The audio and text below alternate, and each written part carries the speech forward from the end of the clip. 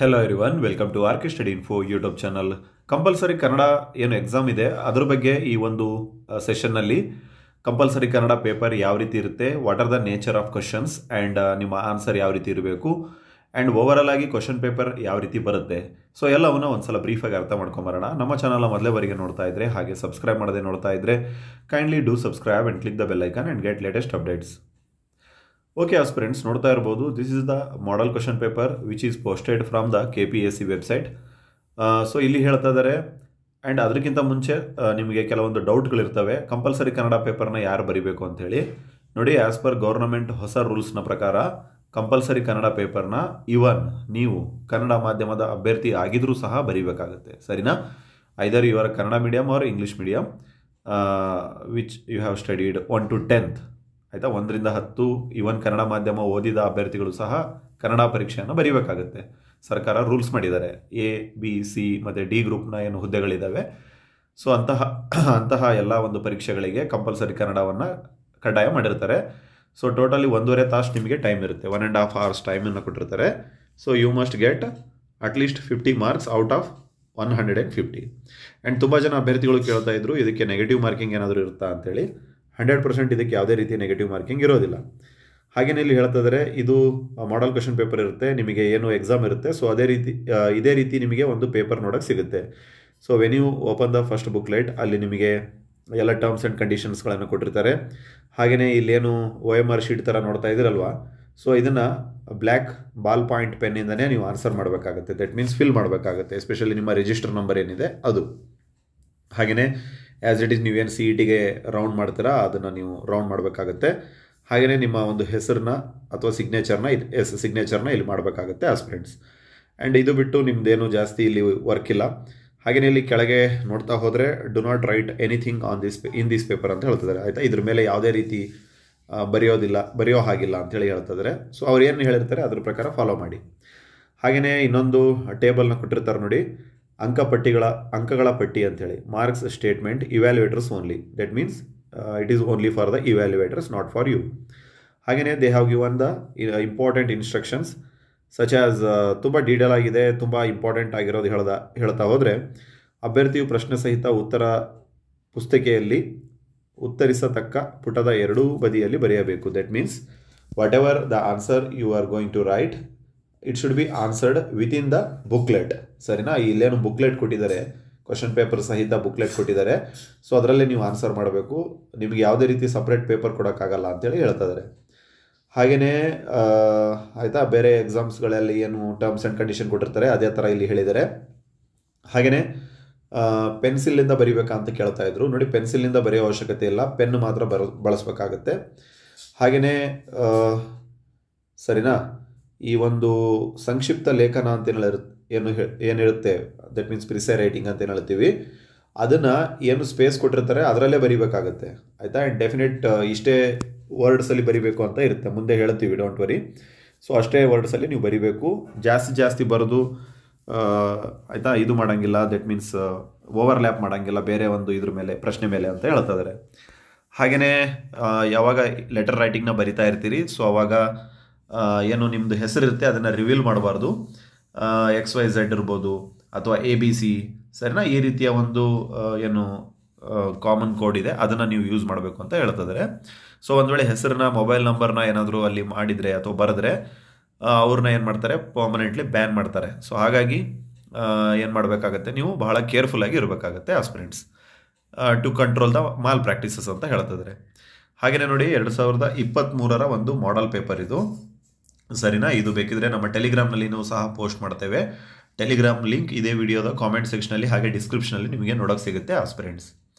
ಹಾಗೆಯೇ ನೋಡ್ತಾ ಇರ್ಬೋದು ಪ್ರಶ್ನೆಗಳ ಕೋಷ್ಟಕ, that means question table, section A and B ಅಂತ ಮಾಡಿದ್ದಾರೆ ಇವರು. ಸರಿನಾ? ಆ್ಯಂಡ್ ಓವರಾಲ್ ಟೋಟಲ್ 2 ಸೆಕ್ಷನ್ ಕಡೆಯಿಂದ ಎಷ್ಟಾಗಿದೆ, 150 ಕ್ವಶನ್ಸ್ ಬಂದಿದೆ. ಹಾಗೆಯೇ ಇಲ್ಲಿ ಹೇಳ್ತಾ ಇದ್ದಾರೆ, ಸರಿನಾ, ಪ್ರಶ್ನೆಗಳು ಎಲ್ಲಿಂದ ಎಲ್ಲಿ ಪುಟಗಳಿಗೆ ಇದೆ ಅಂಥೇಳಿ. ಸೊ ಮೇನ್ ಪಾರ್ಟಿಗೆ ಬರೋದಾದರೆ ಇನ್ಸ್ಟ್ರಕ್ಷನ್ಸ್ನ ಇನ್ನೊಂದ್ಸಲ ಕೊಟ್ಟಿದ್ದಾರೆ ನೋಡಿ. Question paper specific instructions, there are 12 questions in the question paper booklet. All the questions are compulsory. The number of questions carried by a question is indicated against it. Keep the word limit indicated in the question in the mind. ಹಾಗೆಯೇ candidate shawl right answer only the space provided for the questions. Already ಹೇಳಿದಂಗೆ ಇದೆಲ್ಲ discuss ಆಗಿದೆ. ಸರಿನಾ, ನೀವು ಇನ್ನೊಂದ್ಸಲ ನೀಟಾಗಿ ಓದ್ಕೋಬೋದು. Okay students, ಮೊದಲನೇ ಪ್ರಶ್ನೆ ನೋಡೋದಾದರೆ ಸೆಕ್ಷನ್ ಏನಿಂದ ನೋಡಿ, ರೈತರ ಸಮಸ್ಯೆಗಳು ಏನಂತ ಒಂದು ಟಾಪಿಕ್ ಇದೆ ಆಯಿತಾ, problems of the farmer. So ಈ ಒಂದು ಟಾಪಿಕ್ ಮೇಲೆ 300 ವರ್ಡ್ಸ್ಗೆ ಮೀರದಂತೆ ನೀವು ಏನು ಮಾಡಬೇಕಾಗುತ್ತೆ, ಎಸ್ಸೆಯನ್ನು ಮಾಡಬೇಕಾಗುತ್ತೆ, ಎಸ್ಸೆಯನ್ನು ಫ್ರೇಮ್ ಮಾಡಬೇಕಾಗತ್ತೆ ಅಂತೇಳಿ ಹೇಳ್ತಾ ಇದ್ದಾರೆ, ಬರಿಬೇಕಾಗುತ್ತೆ. ಸೊ ನೋಡ್ತಾ ಇರ್ಬೋದು, ಟೋಟಲ್ ಇಷ್ಟೆಲ್ಲ ಒಂದು ಪೇಜ್ ಕಂಪ್ಲೀಟ್ ಒಂದು ಪೇಜನ್ನು ಕೊಟ್ಟಿದ್ದಾರೆ. ಸರಿನಾ, ಹಾಗೆಯೇ ಇನ್ನೊಂದು ಪೇಜ್. ಸೊ ಈ ರೀತಿ ಮೂರನೇ ಪೇಜ್ ನೋಡ್ತಾ ಇರ್ಬೋದು, 4, 5, ಸರಿನಾ, ಟೋಟಲ್ 5 ಪೇಜಸನ್ನು ಕೊಟ್ಟಿದ್ದಾರೆ. ಸೊ ನೀವೇನು ಮಾಡಬೇಕಾಗುತ್ತೆ, ಈ ಏನು ರೈತರ ಸಮಸ್ಯೆಗಳು ಅಂತೇನಿದೆ, ಸೊ ಇದೇ ಟಾಪಿಕ್ನ ಕೊಡ್ತಾರಾ ಅಂತ ನೋಡೋದಾದರೆ 100% ಈ ಟಾಪಿಕ್ ಬರುತ್ತಂತಲ್ಲ, ಈ ರೀತಿಯ ಬೇರೆ ಬೇರೆ ಟಾಪಿಕ್ಸ್ಗಳು ಬರ್ತವೆ ಆಯಿತಾ. ಏನು ನೀವು ಬೇರೆ ಬೇರೆ ಎಕ್ಸಾಮ್ಸಲ್ಲಿ ನೋಡ್ತೀರಾ, ಕರೆಂಟ್ ಇಶ್ಯೂಸ್ ಇರ್ತವೆ, ಸರಿನಾ. ಸೊ ಅಂಥದ್ರ ಮೇಲೆ ಏನು ಮಾಡ್ತಾರೆ, ಒಂದು ಎಸ್ಸೆಯನ್ನು ಬರೆಯೋಕ್ಕೆ ಕೊಡ್ತಾರೆ. ಸೊ ಅದು 300 ವರ್ಡ್ಸ್ಗೆ ಮೀರದಂತೆ ಅಂತೇಳಿ ಹೇಳ್ತಾ ಇದ್ದಾರೆ. ಸೊ ಇದು ನೀವು ಹೆಂಗೆ ಅನಲೈಸ್ ಮಾಡ್ಕೊಂಡು ಬರೀಬೇಕು ಅಂತಂದರೆ, ನಿಮ್ಗಿನ್ನೂ ಟೈಮ್ ಇರೋದ್ರಿಂದ ಸರಿನಾ, ನೀವೇನು ಮಾಡಿ A4 ಶೀಟ್ ಪೇಪರಲ್ಲಿ ಅಥವಾ ಒಂದು ಪೇಪರ್ನಲ್ಲಿ ಆಯಿತಾ, ಒಂದು ಲಾಂಗ್ ನೋಟ್ಬುಕ್ದು ಏನು ಪೇಪರ್ ಇರುತ್ತೆ, ಸೊ ಅದರಲ್ಲಿ ನೀವೇನು ಮಾಡಬೇಕಾಗುತ್ತೆ, ಬರೆದು ಪ್ರಾಕ್ಟೀಸ್ ಮಾಡಿ, ಒಂದು ಪ್ರಬಂಧವನ್ನು ರಚನೆ ಮಾಡಿ, ಸರಿನಾ. ಸೊ ಪ್ರಬಂಧವನ್ನು ಯಾವ ರೀತಿ ರಚನೆ ಮಾಡಬೇಕಾಗತ್ತೆ, ಸ್ಟಾರ್ಟಿಂಗ್ ವಿತ್ ದಿ ಪ್ರಾವೆರ್ಬ್ ಅಥವಾ ಒಂದು ಕೋಟ್ನ ಹಾಕಬೇಕಾಗತ್ತೆ, ಸರಿನಾ. ಫಾರ್ ಎಕ್ಸಾಂಪಲ್ ರೈತರ ಬಗ್ಗೆ ಮಾತನಾಡ್ತಾ ಇರೋದ್ರಿಂದ farmer is the back bone of country ಅಥವಾ ಎಕಾನಮಿ, ಸರಿನಾ. ರೈತರು ದೇಶದ ಬೆನ್ನೆಲುಬು, ಈ ರೀತಿ ಬರೆದು ಏನು ಮಾಡಬೇಕಾಗತ್ತೆ, ನೀವು ಮತ್ತೆ ಪೀಠಿಕೆಯನ್ನು ಬರೆದು, ಸರಿನಾ. ಹಾಗೆಯೇ ರೈತರ ಸಮಸ್ಯೆಗಳು, that means problems of the farmer, ಏನೇನು ಪ್ರಾಬ್ಲಮ್ಸ್ನ ಅನುಭವಿಸ್ತಾ ಇದ್ದಾರೆ, ಇದನ್ನು ಸರ್ಕಾರ ಯಾವ ರೀತಿ ಬಗೆಹರಿಸೋದಕ್ಕೆ ಯೋಜನೆಗಳನ್ನು ತಂದಿದೆ, ಹಾಗೆಯೇ ನಿಮ್ಮ ಒಂದು ಅನಿಸಿಕೆಗಳೇನು, ಅಭಿಪ್ರಾಯಗಳೇನು, ಸರಿನಾ. ಹಾಗೆಯೇ ಕೆಲವೊಂದು ಡೇಟಾಗಳನ್ನು ನೀವು ಪ್ರೆಸೆಂಟೇಷನ್ ಮಾಡ್ಬೋದು, ಸರಿನಾ. ಈ ವರ್ಷದಲ್ಲಿ ಎಷ್ಟು ರೈತರು ಆತ್ಮಹತ್ಯೆ ಮಾಡಿಕೊಂಡ್ರು ಆ್ಯಂಡ್ ಈ ವರ್ಷದಲ್ಲಿ ಎಷ್ಟು ಆತ್ಮಹತ್ಯೆ ಮಾಡಿಕೊಂಡ್ರು, ವಾಟ್ ಎವರ್. ಹಾಗೆಯೇ ಗೌರ್ನಮೆಂಟ್ ಆಫ್ ಕರ್ನಾಟಕ ಅಥವಾ ಇಂಡಿಯಾ ಯಾವ್ಯಾವ ಸ್ಕೀಮನ್ನು ತಂದಿದೆ for the uplifting of the farmers of India. So ಅಂತಹ ಯೋಜನೆಗಳನ್ನು ನೀವು ಓದ್ಕೋಬೋದಾಗಿದೆ. ಸೊ ಎಲ್ಲವನ್ನ ಓದ್ಕೊಂಡು ನೀವೇನು ಮಾಡಬೇಕಾಗುತ್ತೆ, ಪ್ರತಿಯೊಂದನ್ನು ಮಾತಾಡಬೇಕು, ಸರಿನಾ. ಮೆರಿಟನ್ನು ಮಾತಾಡಿ, ಹಾಗೆ ಡಿಮೆರಿಟನ್ನು ಮಾತಾಡಿ, ಸರಿನಾ. ಆ್ಯಂಡ್ ಫೈನಲಿ ಕನ್ಕ್ಲೂಷನ್ ಮಾಡಬೇಕಾಗತ್ತೆ. ಕನ್ಕ್ಲೂಷನ್ ಅಂದ್ರೇನು, ಒಟ್ಟಾರೆಯಾಗಿ ಹೇಳುವುದಾದರೆ ಅಂತ ಹೇಳ್ತೀವಲ್ವಾ, ಆಯಿತಾ. ಅಂದರೆ ಎಲ್ಲ ಸ್ಟಾರ್ಟಿಂಗಿಂದ ಎಂಡಿಂಗ್ವರೆಗೂ ಎಲ್ಲವನ್ನ ಒಂದ್ಸಲ ಸಮರೈಸ್ ಮಾಡಿಬಿಟ್ಟು ಲಾಸ್ಟ್ 1-2 ಸೆಂಟೆನ್ಸಲ್ಲಿ ಕ್ಲೋಸ್ ಮಾಡಬೇಕಾಗತ್ತೆ. ಸೊ ಅದನ್ನೇನಂತ ಹೇಳ್ತಾರೆ, ಕನ್ಕ್ಲೂಷನ್ ಅಂತ ಹೇಳ್ತಾರೆ ಆಸ್ಪಿರೆಂಟ್ಸ್, ಸರಿನಾ. ಈ ರೀತಿ ಪ್ರಬಂಧ ಬರಿಬೇಕಾಗತ್ತೆ. ಸ್ಟಾರ್ಟಿಂಗ್ ವಿತ್ ದ ಕೋಟ್ ಅಥವಾ ಪ್ರಾವೆರ್ಬ್ ಆ್ಯಂಡ್ ಇಂಟ್ರೊಡಕ್ಷನ್ ಬರೀರಿ. ಅದಾದಮೇಲೆ ಬಾಡಿ ಆಫ್ ದ ಎಸ್ಸೆ ಆಯಿತಾ, ರೈತರ ಸಮಸ್ಯೆಗಳು ಅಂದರೆ ಏನು, ಡೆಫಿನಿಷನ್ ಕೊಡ್ಬೋದು. ಹಾಗೆಯೇ ಯಾಕೆ ಆಗ್ತಾ ಇದೆ ಆಯಿತಾ, ಡಿಮೆರಿಟ್, ಮತ್ತು ಯಾವ ರೀತಿ ಅಪ್ಲಿಫ್ಟ್ ಮಾಡ್ಬೋದು, ಫೈನಲಿ ಕನ್ಕ್ಲೂಷನ್. ಸೊ ಈ ರೀತಿ ಬರೆದು ನೀವೇನು ಮಾಡ್ಬೋದು, ನಿಮ್ಮ ಪ್ರಬಂಧವನ್ನು ನೀವು ರಚನೆಯನ್ನು ಮಾಡ್ಬೋದು. ಸೊ ಅದೇ ಹೇಳ್ತಾ ಇದ್ವಲ್ಲ, 300 ವರ್ಡ್ಸ್ ಯಾವ ಥರ ಮಾಡ್ಕೋಬೇಕು ಅಂತಂದರೆ ಆಯಿತಾ, ನೀವು ಏನು ಮಾಡಿ, ಒಂದು ಪೇಪರ್ನಲ್ಲಿ, ಸರಿನಾ, ಒಂದು ಪೇಪರ್ನಲ್ಲಿ ಸೀರಿಯಸ್ ಆಗಿ ಒಂದು ಪ್ರಬಂಧವನ್ನು ಬರೆದು ನೋಡಿ, ಸರಿನಾ.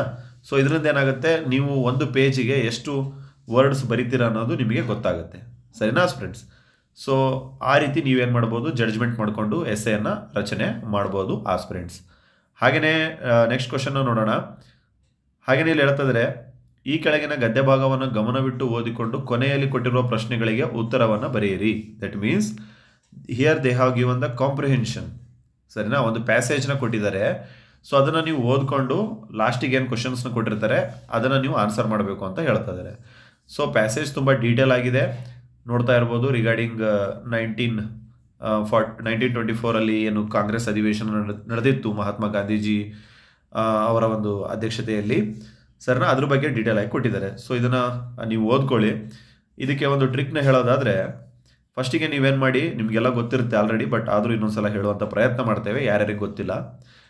ಯಾವಾಗ ಪ್ಯಾಸೇಜನ್ನು ಕೊಡ್ತಾರೆ, ಅರ್ಥ ಮಾಡ್ಕೊಳ್ಳಿ, ಯಾವಾಗ ಪ್ಯಾಸೇಜನ್ನು ಕೊಡ್ತಾರೆ ಫಸ್ಟಿಗೆ ನೀವೇನು ಮಾಡಿ, ಪ್ರಶ್ನೆಗಳನ್ನು ಓದ್ಕೊಳ್ಳಿ, ಸರಿನಾ ಫ್ರೆಂಡ್ಸ್. ಪ್ರಶ್ನೆಗಳನ್ನು ಓದ್ಕೋಬೇಕಾಗತ್ತೆ. ನೋಡ್ತಾ ಇರ್ಬೋದು, ಷರತ್ತಿನ ಸಂಘಟಕರಿಗೆ ಗಂಗೂಬಾಯಿ ಹಾನಗಲ್ಲರ ಬಗ್ಗೆ ಇದ್ದ ಸಂದೇಹವೇನು, ಸರಿನಾ. ವಾಟ್ ಆರ್ ದ ಡೌಟ್ಸ್ ಆಯಿತಾ, ವಾಟ್ ಆರ್ ದ ಡೌಟ್ಸ್ ಈ ಒಂದು ಸಂಘಟಕರಿಗೆ, ಆರ್ಗನೈಸರ್ಗೆ ಇತ್ತು ರಿಗಾರ್ಡಿಂಗ್ ಗಂಗೂಬಾಯಿ ಹಾನಗಲ್ ಅಂತೇಳಿ. ಸೊ ಆಯಿತಾ, ನೀವು ಅದನ್ನು ಏನು ಮೇಲೆ ಕೊಟ್ಟಿರುವಂಥ ಪ್ಯಾಸೇಜ್ ಇದೆ ಅದನ್ನು ಓದ್ಕೊಂಡ್ರೆ ನಿಮಗೆ ಆನ್ಸರ್ ಸಿಗುತ್ತೆ. ಹಾಗೆಯೇ ಗಂಗೂಬಾಯಿ ಅವರ ಬಹುಮೆಚ್ಚಿನ ರಾಗಗಳು ಯಾವ ಯಾವುವು? ಹಾಗೆಯೇ ಫ್ರೆಂಡ್ಸ್, ಗಂಗೂಬಾಯಿ ಹಾನಗಲ್ಲರಿಗೆ ದೊರೆತ ಪ್ರಶಸ್ತಿಗಳು ಯಾವುವು? ಹಾಗೆಯೇ 1938ರಲ್ಲಿ ಸಂಗೀತ ಪರಿಷತ್ತಿನ ಸಮಾವೇಶ ಎಲ್ಲಿ ನಡೀತು ಅಂತ ಕೇಳ್ತಾ ಇದ್ದಾರೆ. ಹಾಗೆಯೇ ಗಂಗೂಬಾಯಿ ಹಾನಗಲ್ಲರ ಘನ ವ್ಯಕ್ತಿತ್ವ ಎಂತಹದ್ದು, ಪರ್ಸನಾಲಿಟಿ ಯಾವ ಥರ ಇತ್ತು, ಸರಿನಾ? ಸೊ ನೋಡಿ, ಈ ಥರ ಪ್ರಶ್ನೆಗಳನ್ನು ನೀವು ಫಸ್ಟ್ ಓದ್ಕೋಬೇಕಾಗತ್ತೆ, ಆಯಿತಾ? ಪ್ರಶ್ನೆಗಳನ್ನು ಫಸ್ಟ್ ಓದ್ಕೊಂಡು ನೀವು ಆಮೇಲೆ ಪ್ಯಾಸೇಜ್ನ ಓದಿದರೆ ಏನಾಗುತ್ತೆ, ಅಲ್ಲೇ ನಿಮಗೆ ಕೆಲವೊಂದು ಡೈರೆಕ್ಟ್ ಆನ್ಸರ್ಗಳು ಸಿಕ್ಬಿಡ್ತವೆ, ಸರಿನಾ? ಫಸ್ಟ್ ಪ್ಯಾಸೇಜ್ ಓದ್ಕೊಂಡು ಆಮೇಲೆ ಆನ್ಸರ್ ಮಾಡೋಕ್ಕೆ ಬಂದರೆ ಕೆಲವೊಂದು ಸಲ ಏನಾಗಲ್ಲ, ಪ್ಯಾಸೇಜಲ್ಲಿ ಡೈರೆಕ್ಟ್ ಆನ್ಸರ್ ಸಿಗೋದಿಲ್ಲ. ಬಿಕಾಸ್ ಕೆಲವೊಂದು ಪ್ರಶ್ನೆಗಳಿಗೆ ಓದಿದ ಮೇಲೆ ಕಾಂಪ್ರಿಹೆನ್ಷನ್ ಅರ್ಥ ಆಗುತ್ತೆ, ಅಂದರೆ separate you have to make the answer, ಆಯಿತಾ? ಡೈರೆಕ್ಟ್ ಸೆಂಟೆನ್ಸೇ ಅಲ್ಲಿ ಆನ್ಸರ್ ಆಗಿರಲ್ಲ, ಎಲ್ಲವನ್ನ ಯೋಚನೆ ಮಾಡಿ ನೀವು ಆನ್ಸರ್ನ ಫ್ರೇಮ್ ಮಾಡಬೇಕಾಗಿರುತ್ತೆ. ಸೊ ಹಾಗಾಗಿ I suggest first read the questions ಥೊರೋಲಿ and secondly tackle the passage, ಸರಿನಾ? ಪ್ಯಾಸೇಜ್ನ ಒಂದು ಸಲ ಓದ್ಕೊಂಡ್ರೆ ನಿಮಗೆ ಈ ಪ್ರಶ್ನೆ ಇಲ್ಲಿ ಬಂದಿತ್ತು, ಈಗ ಆನ್ಸರ್ ಇಲ್ಲಿ ಸಿಕ್ಕಿದೆ ಅನ್ನೋದು ನಿಮಗೆ ಕ್ರಾಸ್ ಆಗಿ ಗೊತ್ತಾಗುತ್ತೆ ಆಸ್ಪಿರೆಂಟ್ಸ್. ಸೊ ಇದರಿಂದ ನೀವು ಟೈಮ್ ಸೇವ್ ಸಹ ಮಾಡ್ಬೋದು. ಓಕೆ, ನೆಕ್ಸ್ಟ್ ನೋಡಿ, ಪ್ರಿಸೈಸ್ ರೈಟಿಂಗ್ ಅಂತ ಹೇಳ್ತಾ ಇದ್ದಾರೆ. ಅಂದರೆ ತುಂಬ ದೊಡ್ಡದಾಗಿರೋದನ್ನು ಚಿಕ್ಕದಾಗಿ ನೀವು ಬರಿಬೇಕಾಗತ್ತೆ, ಸರಿನಾ? ಸೊ ಸುಮಾರು 100 ಶಬ್ದಗಳಿಗೆ ಮೀರದಂತೆ ಕೆಳಗಿನ ಗದ್ಯ ಭಾಗವನ್ನು ನಿಮ್ಮ ಸ್ವಂತ ಮಾತುಗಳಲ್ಲಿ, ಆಯಿತಾ, in your own sentences you have to frame ಇನ್ ಅ ಪ್ರಿಸೈ ಅಂತೇಳಿ ಹೇಳ್ತಾ ಇದ್ದಾರೆ. ಸೊ ಯುದ್ಧಗಳು ಮನುಷ್ಯನ ಅಸೂಹೆ ಪ್ರತೀಕ, ಅಧಿಕಾರದ ಲಾಲಸೆ, ಭೂಕಬಳಿಕೆ, ಆಯಿತಾ? ಐ ಥಿಂಕ್ ಇದು ಯುದ್ಧದ ಬಗ್ಗೆ ಕೊಟ್ಟಿದ್ದಾರೆ. ಸೊ ನೀಟಾಗಿ ಓದ್ಕೊಂಡು, ಸರಿನಾ ಫ್ರೆಂಡ್ಸ್? ಏನಂತ ಹೇಳಿದ್ದಾರೆ ಬಹಳ ನೀಟಾಗಿ ಅರ್ಥ ಮಾಡ್ಕೊಳ್ಳಿ. 100 ವರ್ಡ್ಸ್ಗೆ ಮೀರದಂತೆ, ಸರಿನಾ? ಸೊ 100 ವರ್ಡ್ಸ್ಗೆ ಮೀರದಂತೆ ಅಂದಾಗ ನೀವು ಎಣಿಸಿ, ಆಯಿತಾ? ಕೌಂಟ್ ಮಾಡಿ ಬರೆಯೋದಲ್ಲ, ಸರಿನಾ? ಎಲ್ಲಿ ಎಕ್ಸಾಮಲ್ಲಿ. ಸೊ ನೀವೇನು ಮಾಡಬೇಕಾಗತ್ತೆ, ನಾವು ಆಲ್ರೆಡಿ ಹೇಳಿದಂಗೆ take a one paper. So ಅದರಲ್ಲಿ ನೀವೇನು ಮನೆಯಲ್ಲಿ ಫ್ರೀ ಇರ್ತೀರಿ, ಸೊ ಈ ಥರ ಬಾಕ್ಸ್ನ ಮಾಡಿಕೊಂಡು ನೋಡ್ತಾ ಇರ್ಬೋದು, ಈ ಥರ ಬಾಕ್ಸ್ನ ಮಾಡಿಕೊಂಡು ಸೊ ಇದೇ ಫಾರ್ಮೆಟಲ್ಲಿ ನೀವು ಬರೆದು ಪ್ರಾಕ್ಟೀಸ್ ಮಾಡಬೇಕಾಗತ್ತೆ, ಸರಿನಾ? ಸೊ ಯುದ್ಧದ ಬಗ್ಗೆ ಕೊಟ್ಟಿದ್ರು, ಅದನ್ನು ನೀವು ಸಂಕ್ಷಿಪ್ತವಾಗಿ ಬರಿಬೇಕಾಗತ್ತೆ, ಸರಿನಾ? ಯುದ್ಧದ ಬಗ್ಗೆ ಏನೇನು ಇದರಲ್ಲಿ ಇದೆ ಎಲ್ಲವನ್ನ ನೀಟಾಗಿ ಓದ್ಕೊಂಡು ಅದನ್ನು ಎಷ್ಟು ಚಿಕ್ಕದಾಗಿ ಮಾಡೋಕ್ಕೆ ಸಾಧ್ಯ ಅಷ್ಟು ಚಿಕ್ಕದಾಗಿ ನೀವು ಇದನ್ನು ಬರಿಬೇಕಾಗತ್ತೆ. 100 ವರ್ಡ್ಸಲ್ಲೇ ಬರಿಬೇಕಾಗತ್ತೆ. ಬರೆದುಬಿಟ್ಟು ಸುಮ್ಮನೆ ಕೈ ಬಿಟ್ಬಿಡೋದಲ್ಲ, ಅದಕ್ಕೆ ಒಂದು ಟೈಟಲ್ನ ಕೊಡಬೇಕಾಗತ್ತೆ, ಸರಿನಾ? ಯುದ್ಧದಿಂದ ಏನು ಬೆನಿಫಿಟ್ ಇದೆನಾ, ಏನಿದೆನಾ, ಸರಿನಾ? ನಿಮ್ಗೇನು ಅನಿಸುತ್ತೆ ಇಡೀ ಇದು ಓದ್ಕೊಂಡ್ಮೇಲೆ, ಪ್ಯಾರಾಗ್ರಾಫ್ ಓದ್ಕೊಂಡ್ಮೇಲೆ ನಿಮ್ಗೇನು ಅನಿಸುತ್ತಪ್ಪ, ಸೊ ಅದನ್ನು ನೀವು ಇಲ್ಲಿ ಸೂಕ್ತವಾಗಿರುವಂಥ ಒಂದು ಟೈಟಲ್ ಕೊಡಬೇಕಾಗತ್ತೆ ಆ ಒಂದು ಕತೆಗೆ ಅಥವಾ ಆ ಒಂದು ಪ್ರಿಸೈಗೆ, ಸರಿನಾ ಫ್ರೆಂಡ್ಸ್? ಸೊ ಈ ರೀತಿ ನೀವು ಒಂದು ಪ್ರಿಸೈಸ್ನ ಬರಿಬೇಕಾಗುತ್ತೆ ಫ್ರೆಂಡ್ಸ್. ಹಾಗೆಯೇ ಏನು ಬಾಕ್ಸ್ ಕೊಟ್ಟಿದ್ದಾರೆ ಅದರಲ್ಲೇ ಬರಿಬೇಕಾ ಅಂತ ನೋಡೋದಾದರೆ 100%, ಸರಿನಾ? ಸೊ ಏನು ಬಾಕ್ಸ್ ಕೊಟ್ಟಿದ್ದಾರೆ ಅದರಲ್ಲೇ ನೀವು ಬರಿಬೇಕಾಗತ್ತೆ. ಆ್ಯಂಡ್ ಪ್ರತಿ ಪೇಜ್ಗೆ ಉಪಯೋಗಿಸಿದ ಪದಗಳ ಸಂಖ್ಯೆ ಅಂತೇನಿದೆ ಸೊ ಅಲ್ಲಿ ನೀವು ಮೆನ್ಷನ್ ಮಾಡಬೇಕಾಗತ್ತೆ. And you should not be crossed above 100 ಅಂತ ಹೇಳ್ತಿದ್ದಾರೆ, 100 ವರ್ಡ್ಸ್. ಹಾಗೆಯೇ ನೆಕ್ಸ್ಟ್ ಕ್ವಶನ್ ನೋಡೋದಾದರೆ, ಕೆಳಗಿನ ಗದ್ಯ ಭಾಗವನ್ನು ಕನ್ನಡಕ್ಕೆ ಭಾಷಾಂತರಿಸಿ, ಆಯಿತಾ? ಇಲ್ಲೇನು ಕೊಟ್ಟಿದ್ದಾರೆ 4ನೇ ಪ್ರಶ್ನೆ, it is given in the English, you must translate to the Kannada language. So ನೋಡ್ತಾ ಇರ್ಬೋದು, science is developing day by day, it is a creating problem faster then they can be resolved. Science is Born out curiosity, every scientist is interested in knowing what is happening in the nature dash dash. ನೋಡಿ, ಇಷ್ಟು ಡೀಟೇಲಾಗಿ ಕೊಟ್ಟಿದ್ದಾರೆ. So I hope ನೀವು ಇದನ್ನು ಆರಾಮಾಗಿ ಏನು ಮಾಡ್ತೀರಾ, ನೀಟಾಗಿ ಓದ್ಕೊಂಡು ನೀವೇನು ಮಾಡಬೇಕಾಗತ್ತೆ, ಟ್ರಾನ್ಸ್ಲೇಟ್ ಮಾಡಿ ಬರಿಬೇಕಾಗತ್ತೆ. ಸೊ ತುಂಬ ಜನ ಅಭ್ಯರ್ಥಿಗಳು ಕೇಳ್ಬೋದು, ಇದನ್ನು ಏನು ಸೆಂಟೆನ್ಸ್ ಬೈ ಸೆಂಟೆನ್ಸ್ ಟ್ರಾನ್ಸ್ಲೇಟ್ ಮಾಡಬೇಕಾ ಅಥವಾ ಹೆಂಗೆ ಅಂತೇಳಿ. ನೋಡಿ, ಕೆಲವೊಂದನ್ನು ಸೆಂಟೆನ್ಸ್ ಬೈ ಸೆಂಟೆನ್ಸ್ ಟ್ರಾನ್ಸ್ಲೇಟ್ ಮಾಡ್ಬೋದು, but ಕೆಲವೊಂದನ್ನು sentence by sentence translate ಮಾಡೋಕ್ಕಾಗಲ್ಲ, ಸರಿನಾ? ಆ್ಯಸ್ ಇಟ್ ಈಸ್ ಅದನ್ನು ನಾವು ಬಟ್ಟಿ ಇಳಿಸೋದಕ್ಕೆ ಆಗಲ್ಲ ಇಂಗ್ಲೀಷನ್ನು, ಸರಿನಾ? ಬಿಕಾಸ್ ಕೆಲವೊಂದು ಸೆಂಟೆನ್ಸನ್ನ ನೀವು ಡೈರೆಕ್ಟಾಗಿ ಟ್ರಾನ್ಸ್ಲೇಟ್ ಮಾಡೋದ್ರಿಂದ ಏನಾಗುತ್ತೆ, ಅಲ್ಲಿ ಅರ್ಥ ಕೆಟ್ಟೋಗುತ್ತೆ. ಸೊ ಹಾಗಾಗಿ ಮೇನ್ ಅರ್ಥ ಕೆಡಲಾರ್ದಂಗೆ ಗ್ರಾಮರ್ನ ರೂಲ್ಸ್ ಅದೇ ಹೇಳುತ್ತೆ, ಏನು ನೀವೇನಾದರೂ ಮಾಡಿ ಬಟ್ ಅರ್ಥವನ್ನು ಕೆಡಿಸ್ಬಾರ್ದು ಅಂತ ಹೇಳುತ್ತೆ. ಸೊ ಅರ್ಥವನ್ನು ಕೆಡಲಾರ್ದಂಗೆ you must translate in to Kannada. Very simple ವೊಕ್ಯಾಬ್ಯುಲರೀಸ್ they have used here. ಯಾವುದೇ ರೀತಿ ದೊಡ್ಡ ವೊಕ್ಯಾಬ್ಯುಲರೀಸ್ನ ಹಾಕಿ ನಿಮಗೆ ಕನ್ಫ್ಯೂಸ್ ಮಾಡೋಕ್ಕೆ ಹೋಗಲ್ಲ. ತುಂಬ ಸಿಂಪಲ್ ಆಗಿರುವಂತಹ ವೊಕ್ಯಾಬ್ಯುಲರೀಸ್ಗಳು ಇರ್ತವೆ, ಸರಿನಾ? ನೋಡಿ, ಎಕ್ಸಾಂಪಲ್ ಟ್ರಾನ್ಸ್ಪೋರ್ಟ್ ಸಿಸ್ಟಮ್, ಸಾರಿಗೆ ವ್ಯವಸ್ಥೆ ನಿಮ್ಗೆ ಗೊತ್ತಿರುತ್ತೆ, ಆಯಿತಾ? ಡೆವಲಪ್ಮೆಂಟ್ ಅಂದರೆ ಅಭಿವೃದ್ಧಿ ಅಂತ ಗೊತ್ತಾಗುತ್ತೆ. ಹಾಗೆಯೇ ರೆವಲ್ಯೂಷನರಿ ಚೇಂಜಸ್, ರೆವಲ್ಯೂಷನರಿ ಅಂದ್ರೇನು, ಕ್ರಾಂತಿಕಾರಿ ಬದಲಾವಣೆಗಳು. ಸರಿನಾ ಫ್ರೆಂಡ್ಸ್? ಸೊ ಈ ರೀತಿಯ ಒಂದು ವರ್ಡ್ಸ್ನ ನೀವೇನು ಮಾಡ್ಬೋದು, ಸಪ್ರೇಟಾಗಿ ಏನು ರಫ್ ಶೀಟ್ ಕೊಟ್ಟಿರ್ತಾರೆ, ಸೊ ಅದರಲ್ಲಿ ಮೊದಲಿಗೆ ಬರ್ಕೊಂಡು ಆಮೇಲೆ ನೀವು ಟ್ರಾನ್ಸ್ಲೇಟಿಗೆ ಕೈ ಹಾಕ್ಬೋದು ಆಸ್ಪಿರೆಂಟ್ಸ್. ಸರಿನಾ? ಭಾಳ ಸಿಂಪಲ್ ಆಗಿರುತ್ತೆ, ಡೋಂಟ್ ವರಿ. ಸೊ ಇದನ್ನು ನೀವು ಬರೆದು ಪ್ರಾಕ್ಟೀಸ್ ಮಾಡಬೇಕಾ ಸರ್? ಆಯಿತಾ? ಯಾರ್ಯಾರಿಗೆ ತುಂಬ ಕಷ್ಟ ಅನಿಸುತ್ತೆ, ಆ ಒಂದು ಮೂಮೆಂಟಲ್ಲಿ ಟ್ರಾನ್ಸ್ಲೇಟ್ ಮಾಡೋಕ್ಕೆ ಸಾಧ್ಯ ಇಲ್ಲ, ಸೊ ಐ ಸಜೆಸ್ಟ್ ಅಂಥ ಅಭ್ಯರ್ಥಿಗಳು ಏನು ಮಾಡಿ, ವಿದ್ಯಾರ್ಥಿಗಳು ಟ್ರಾನ್ಸ್ಲೇಟ್ ಮಾಡಿ ಪ್ರಾಕ್ಟೀಸ್ ಮಾಡಿ ಆಸ್ಪಿರೆಂಟ್ಸ್. ಹಾಗೆಯೇ ಇದಕ್ಕೇನಾದರೂ ವರ್ಡ್ಸ್ ಲಿಮಿಟ್ ಕೊಟ್ಟಿದ್ದಾರಾ ಅಂತ ನೋಡೋದಾದರೆ ಇಲ್ಲ. ಆಯಿತಾ? ಯಾವುದೇ ರೀತಿ ವರ್ಡ್ಸ್ ಲಿಮಿಟ್ ಇಲ್ಲ. ಆರಾಮಾಗಿ ನೀವೇನು ಮಾಡ್ಬೋದು, ಎಷ್ಟು ಪೇಜ್ ಕೊಟ್ಟಿದ್ದಾರೆ, so depend upon your time and ಆಯಿತಾ, ಅದು ಎಷ್ಟು ಕೇಳಿದಾರೆ ಅಷ್ಟು ಬರೀರಿ. ಜಾಸ್ತಿ ಎಲ್ಲ ತುಂಬ ಅದನ್ನು ಎಕ್ಸ್ಟ್ರಾ ನೀವು ಮತ್ತೆ ಸೇರಿಸ್ಬಿಟ್ಟು ಬರೆಯೋಕ್ಕೆಲ್ಲ ಹೋಗಬಾರ್ದು. ಹಾಗೆಯೇ ನೆಕ್ಸ್ಟ್ ಕ್ವಶನ್ ನೋಡೋದಾದರೆ ಪತ್ರಲೇಖನ, ಲೆಟರ್ ರೈಟಿಂಗ್ ಇದೆ ನೋಡಿ. ಸೊ ನಿಮ್ಮನ್ನು ನೀವು XXX ಎಂದು YY ಬಡಾವಣೆಯಲ್ಲಿ ZZ ಸ್ಥಳದಲ್ಲಿ ವಾಸಿಸುತ್ತಿರುವುದಾಗಿ ಭಾವಿಸಿಕೊಂಡು ನಿಮ್ಮ ಬಡಾವಣೆಯಲ್ಲಿ ಇರುವ ಏನು ಕರೆಂಟ್ ಸಮಸ್ಯೆ ಇದೆ, ವಿದ್ಯುತ್ ಶಕ್ತಿ ಸಮಸ್ಯೆಯನ್ನು ಕುರಿತು ಕಾರ್ಯನಿರ್ವಾಹಕ ಅಭಿಯಂತರರು ನೋಡಿ. ಕಾರ್ಯನಿರ್ವಾಹಕ ಅಭಿಯಂತರು ಅಂದರೆ ಚೀಫ್ ಎಕ್ಸಿಕ್ಯೂಟಿವ್ ಇಂಜಿನಿಯರ್ ಅಂತ ಕರೀತಾರೆ. ಸರಿನಾ? ಸೊ ಮುಖ್ಯ ಕಾರ್ಯನಿರ್ವಾಹಕ ಅಭಿಯಂತರು ಅಂತ ಹೇಳ್ತಾರೆ. ಸೊ ಅವರಿಗೆ ವಿದ್ಯುತ್ ಸರಬರಾಜು ನಿಗಮ ಬೆಂಗಳೂರು, ಸೊ ಇವರಿಗೆ ಒಂದು ಲೆಟರ್ ಬರಿಬೇಕಾಗುತ್ತೆ. ಸರಿನಾ? ಸೊ ಲೆಟರ್ ನೀವು ಓಕೆ ಫ್ರೆಂಡ್ಸ್, ಲೆಟರ್ ರೈಟಿಂಗ್ ನೋಡಿ ಬಹಳ ಸಿಂಪಲ್ ಆಗಿ ನೀವು ಬರಿಬೇಕಾಗುತ್ತೆ, ಸಿನ್ಸ್ ಇದು ಆಫಿಷಿಯಲ್ ಲೆಟರ್ ಆಗಿದೆ. ಸರಿನಾ? ಲೆಟರ್ ರೈಟಿಂಗಲ್ಲಿ ಎರಡು ರೀತಿ ಲೆಟರ್ ಬರ್ತವೆ, ಒಂದು ಆಫಿಷಿಯಲ್ ಮತ್ತು ಅನ್ಆಫಿಷಿಯಲ್ ಅಂತ ಹೇಳ್ತಾರೆ, ಅಥವಾ ಫಾರ್ಮಲ್ ಮತ್ತು ಇನ್ಫಾರ್ಮಲ್ ಅಂತ ಹೇಳ್ತಾರೆ. ಸೊ ಇಲ್ಲಿ ಸದ್ಯಕ್ಕೆ ಕೊಟ್ಟಿರೋದು ಯಾವುದು, ಆಫಿಷಿಯಲ್ ಲೆಟರ್ನ ಬರೆಯೋದಕ್ಕೆ. ನಿಮ್ಮ ಏರಿಯಾದಲ್ಲಿ ಕರೆಂಟ್ ಬರ್ತಾ ಇಲ್ಲ, ಸೊ ಹಾಗಾಗಿ ಇಂಜಿನಿಯರ್ ಅವರಿಗೆ ಲೆಟರ್ನ ಬರಿಬೇಕಾಗತ್ತೆ. ಸೊ ಯಾವ ರೀತಿ ಸ್ಟಾರ್ಟ್ ಮಾಡಬೇಕಂತ ನೋಡೋದಾದರೆ ಫಸ್ಟು ಇಂದ ಅಂಥೇಳಿ ಬರಿಬೇಕಾಗತ್ತೆ. ಸರಿನಾ? ಇಂದ ದಟ್ ಮೀನ್ಸ್ ಫ್ರಮ್ ಅಂತ ಅರ್ಥ. ಸರಿನಾ? ಸೊ ನಿಮ್ಮನ್ನು ನೀವು ಏನಂತ ಅನ್ಕೋಬೇಕಂತೆ, XX ಮತ್ತು YY. ಸರಿನಾ? ನೀವು X ಆಗಿರ್ತೀರ, ಹಾಗೆಯೇ ನಿಮ್ಮ ಏರಿಯಾ ಯಾವುದು Y ಆಗಿರುತ್ತೆ. ಸರಿನಾ? ಹಾಗೆಯೇ Z ಎನ್ನುವಂತಹ ಸ್ಥಳದಲ್ಲಿ ನೀವು ವಾಸ ಮಾಡ್ತಾ ಇರ್ತೀರ. ಸೊ ಈ ಥರ ಬರೆದು ಹಾಗೆಯೇ ಡೇಟನ್ನು ಬರಿಬೇಕಾ ಸರ್ ಅಂತ ನೋಡೋದಾದರೆ ಹೌದು, 100% ಡೇಟ್ನ ಬರಿಬೇಕಾಗತ್ತೆ. ಸೊ ಇಂದ ಅಂತ ಏನು ಬರೆದಿರ್ತೀರಲ್ಲ, ಸೊ ಈ ಕಡೆ ರೈಟ್ ಸೈಡ್ ಏನು ಬರೀರಿ, ದಿನಾಂಕ ಅಂತ ಬರಿಬೇಕಾಗತ್ತೆ. ಡೇಟ್ ಅಂತ ಬರಿಬಾರ್ದು, ದಿನಾಂಕ ಅಂತ ಬರೋದು. ಯಾವತ್ತಿನ ದಿನ ಬರಿಬೇಕು, ನಿಮ್ದೇನು ಎಕ್ಸಾಮ್ ಇರುತ್ತೆ ಅವತ್ತಿನ ದಿನ ಅದೇ ಡೇಟನ್ನು ಬರೀರಿ. ಸರಿನಾ ಫ್ರೆಂಡ್ಸ್?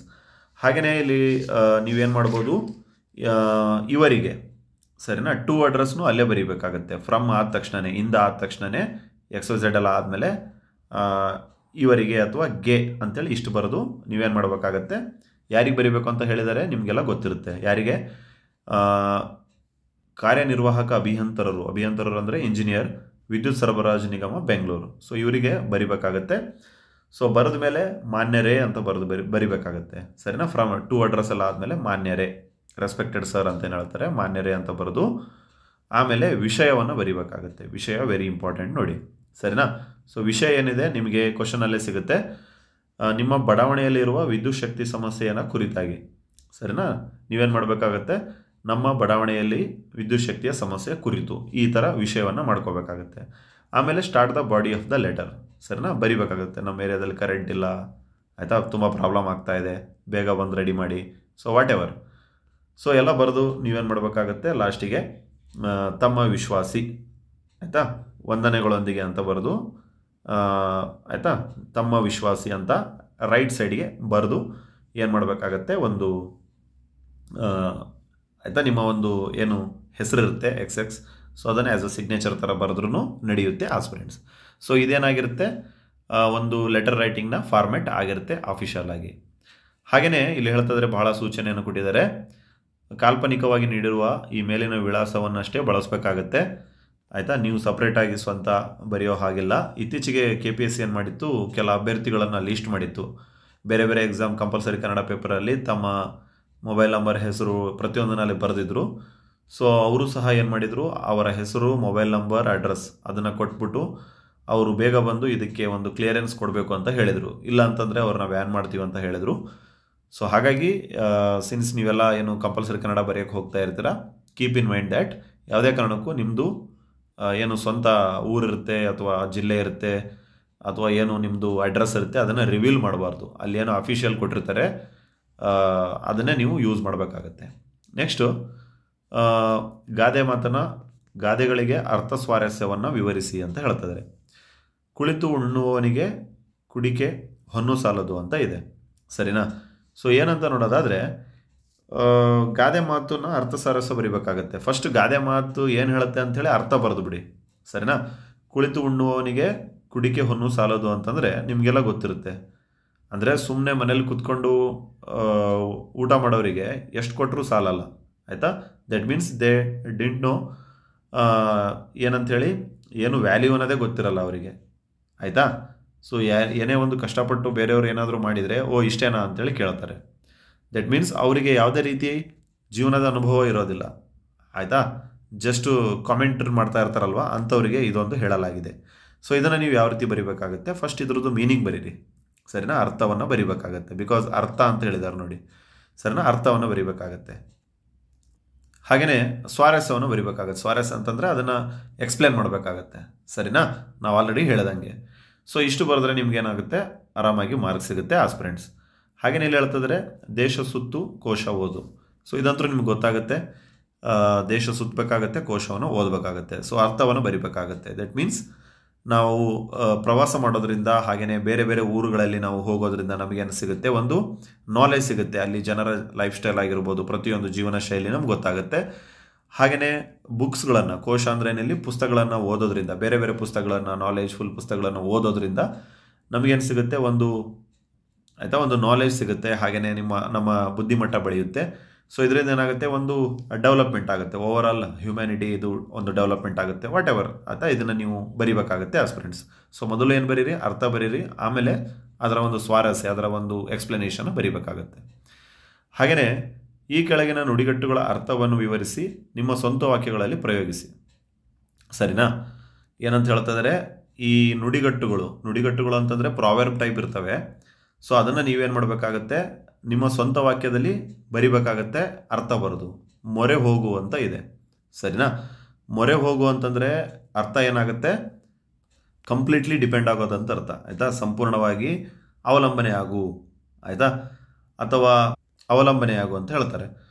ಸೊ ಆಯಿತಾ? ಮೊರೆ ಹೋಗು. ಫಾರ್ ಎಕ್ಸಾಂಪಲ್, ಒಂದು ನಿಮ್ಮ ಸ್ವಂತ ವಾಕ್ಯದಲ್ಲಿ ಬಳಸೋದಾದರೆ, ಹಳ್ಳಿಯ ಜನರು ಮಳೆ ಬಾರದೇ ಇರುವುದರಿಂದ ಸುಮಾರು ವರ್ಷಗಳಿಂದ ದೇವರಿಗೆ ಮೊರೆ ಹೋದರು. ಇಷ್ಟು ಬರಿಬೋದು. ಸರಿನಾ? ದಟ್ ಮೀನ್ಸ್ ತುಂಬ ವರ್ಷಗಳಿಂದ ಆಯಿತಾ ಆ ಒಂದು ಹಳ್ಳಿಯಲ್ಲಿ ಮಳೆ ಆಗಿದ್ದಿಲ್ಲ, ರೈತರೆಲ್ಲ ವೆಯ್ಟ್ ಮಾಡ್ತಾಯಿದ್ರು, ಆ್ಯಂಡ್ ದೇವರ ಒಂದು ಮೊರೆಯನ್ನು ಹೋದರು. ಸೊ ಈ ರೀತಿ ಸೆಂಟೆನ್ಸ್ನ ಮಾಡ್ಬೋದು.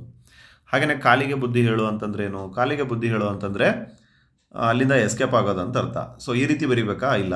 ಸರಿನಾ? ಕಾಲಿಗೆ ಬುದ್ಧಿ ಹೇಳು ಅರ್ಥ ಅಂತ ಬರಿಬೇಕಾಗತ್ತೆ. ಅರ್ಥ ಅಂತ ಬರೆದು ಆ ಜಾಗದಿಂದ ಓಡಿ ಹೋಗು. ಆಯಿತಾ? ಇದನ್ನು ಒಂದು ಸ್ವಾರಸ್ಯವನ್ನು ಅಥವಾ ಒಂದು ಮೀನಿಂಗ್ನ ಬರೆಯೋದಾದರೆ, ಸ್ವಂತ ವಾಕ್ಯಗಳಲ್ಲಿ ಬಳಸೋದಾದರೆ, ಪೊಲೀಸರು ಬಂದ ತಕ್ಷಣ ಕಳ್ಳರು ಏನು ಮಾಡಿದರು? ಕಾಲಿಗೆ ಬುದ್ಧಿ ಹೇಳಿದರು. ಸೊ ಇಷ್ಟು ಸಿಂಪಲಾಗಿ ಬರಿಬೋದು. ಹಾಗೆಯೇ ಈ ಕೆಳಗಿನ ಪ್ರಶ್ನೆಗಳಿಗೆ ಒಂದೊಂದು ವಾಕ್ಯದಲ್ಲಿ ಉತ್ತರಿಸಿ ಅಂತ ಕೊಡ್ತಾ ಇದ್ದಾರೆ. ಕನ್ನಡದ ಮೊದಲ ಶಾಸನ ಯಾವುದು? ಹಲ್ಮಿಡಿ ಶಾಸನ. ನಿಮಗೆಲ್ಲ ಗೊತ್ತಿರುತ್ತೆ. ಹರಿಹರನು ಬರೆದ ಕಾವ್ಯದ ಹೆಸರೇನು? ಅಕ್ಕ ಮಹಾದೇವಿಯವರ ಅಂಕಿತ ಚನ್ನಮಲ್ಲಿಕಾರ್ಜುನ. ಆಯಿತಾ? ನಿಮ್ಗೆ ಗೊತ್ತಿರುತ್ತೆ. ಹಾಗೆಯೇ ದಾರಾ ಬೇಂದ್ರೆ ಯಾವ ಕೃತಿಗೆ ಜ್ಞಾನಪೀಠ ಪ್ರಶಸ್ತಿ ಬಂದಿದೆ? ಐ ಥಿಂಕ್ 4 ತಂತಿ. ಆಯಿತಾ? ನೋಡಿ, ಇಷ್ಟು ಸಿಂಪಲ್ ಇರುತ್ತೆ. ಹಾಗೆಯೇ ತತ್ಸಮ ತದ್ಭವಗಳನ್ನು ಕೇಳ್ತಾರೆ. ತ್ಯಾಗ, ವಿದ್ಯೆ, ಬ್ರಹ್ಮ, ಯಾತ್ರೆ. ಸರಿನಾ? ಸಹಸ್ರ. ಕೆಳಗಿನಗಳನ್ನು ಬಿಡಿಸಿ ಬರಿಬೇಕಾಗತ್ತೆ. ಓಕೆ, ಅದಕ್ಕಿಂತ ಮುಂಚೆ ಈ ಒಂದು ತತ್ಸಮ ತದ್ಭವ ನಿಮಗೆ ಎಲ್ಲಿ ಸಿಗುತ್ತೆ ಅಂತ ನೋಡೋದಾದರೆ, 8, 9, 10ನೇ ತರಗತಿದು ಏನು ಮಾಡಿ, ನೀವು ಕನ್ನಡ ಪುಸ್ತಕಗಳನ್ನು ನೋಡಿ.